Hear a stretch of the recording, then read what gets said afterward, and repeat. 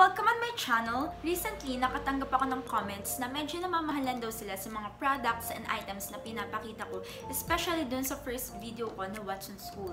So today, magwawax ako ng aking underarms using affordable products and ipapakita ko sa inyo ang difference ng hot wax and cold wax. Plus, aalamin natin kung ano bang mas magandang gamitin sa underarms, hot wax nga ba or cold wax. Wala tayo sa kahit anong wax salon ngayon and wala akong katulong. Ako lang mag-isa ang mag-wax ng aking underarms. I have here Epilene hair remover. 89 pesos siya from Watsons and hot wax siya. Then for cold wax, I have here Glamworks hair removal cold wax kit. 99 pesos also from Watsons. Itong Epilene gagamitin ko sa aking right underarms and this Glamworks gagamitin ko sa aking left underarm. So let's start! Natunaw ko na yung Epilene wax and pinapalamig ko na lang siya ngayon. So, lagyan na natin ng powder yung right underarm ko. Ayan na siya. Medyo madami na siyang hair. So, lagyan na natin ng powder.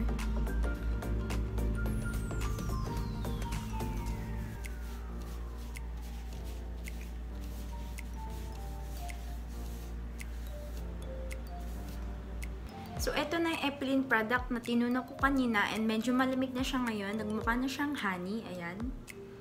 Wala siyang amoy. So, medyo malamig na siya. Apply na natin siya sa aking right underarm. Yung tutunawin nyo is yung sakto lang, yung magkakasya lang, yung magagamit nyo lang sa inyong kilikili para hindi siya sayang. Pwede mo nyo pa kasi siyang magamit.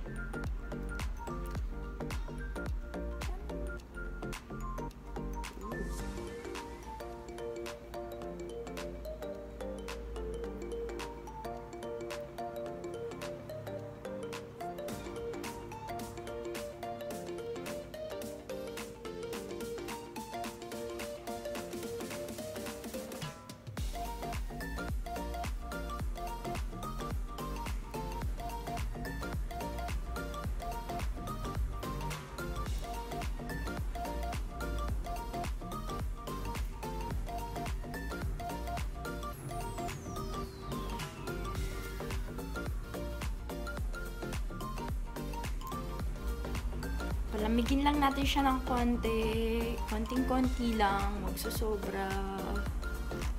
Pwede na. And takin na natin siya. Woo!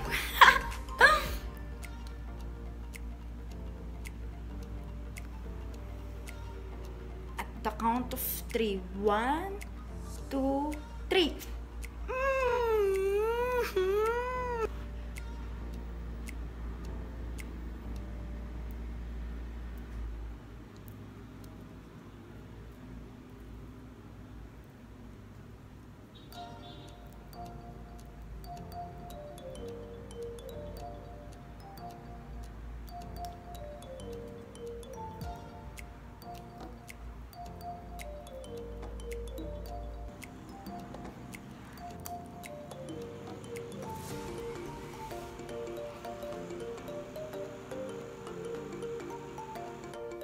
Medyo pwede na.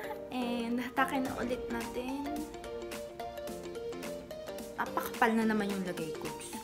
Palagi na lang kapal. Hatakin na natin in the count of 3. 1, 2, 3. 1, 2, 3. 1, 2, 3. Ah! 1, 2, 3. Shika! Yan, mas marami na ngayon nakuha. Alam ko nakikita nyo ba? So, meron pang konti dun sa gitna.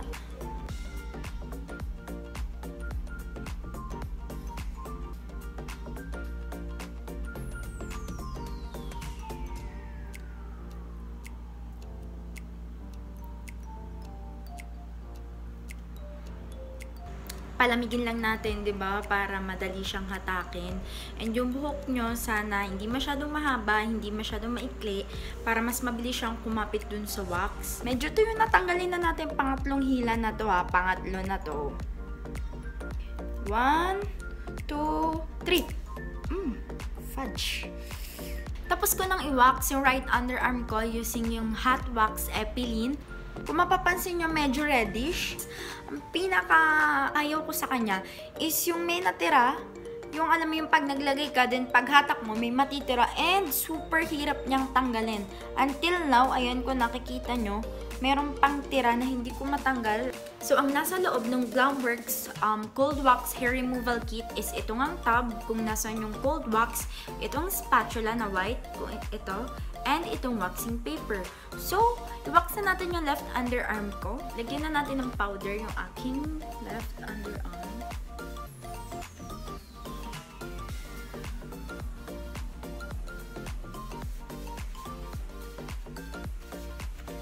So, ayan siya. Clear na. Hindi kagaya ng Epilin. Ito, ganun din, malagkit din, malapot din, pero clear. And, wala siyang amoy. I mean, may amoy siya, pero sabi kasi dun sa box is aloe vera scented. Pero, hindi siya amoy nung aloe vera gel from Nature Republic na nilalagay sa face. Face mask yun, and kung gusto mong malaman kung ano nagagawa niyo sa face, kung paano siya i-apply, panoorin mo yung second video ko, yung top 5 face mask. So, ilagay na natin siya sa aking left underarm. Since cold wax siya, hindi na natin siya kailangang painitan.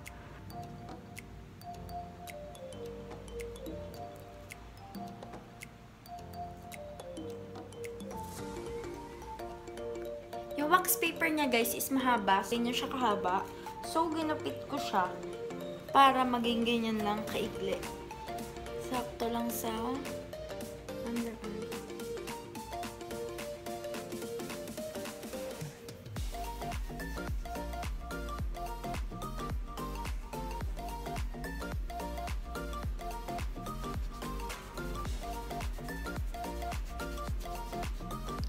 Rub lang.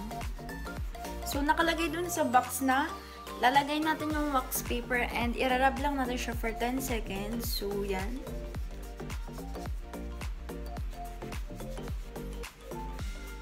Takin na natin siya. Yan.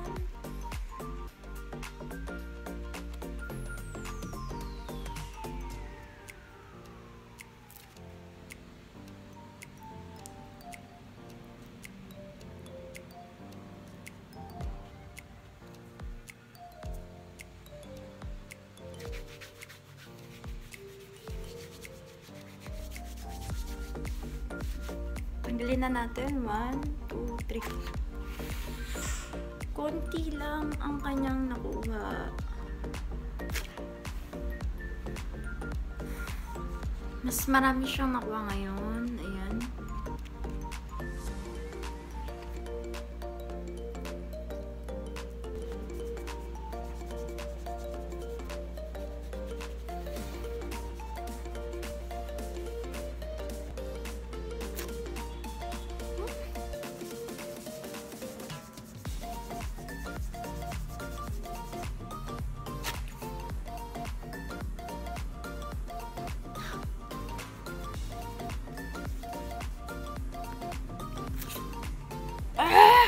Tapos na ako mag-wax ng aking right and left underarm.